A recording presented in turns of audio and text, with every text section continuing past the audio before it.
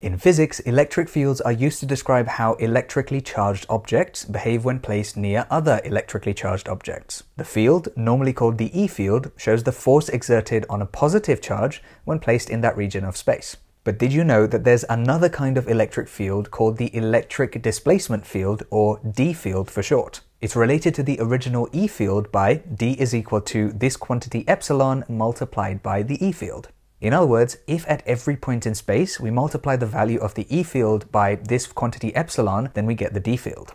Epsilon actually represents how easily the medium that we're in polarizes. In other words, it's a way to encode the material that we happen to be studying into our mathematics.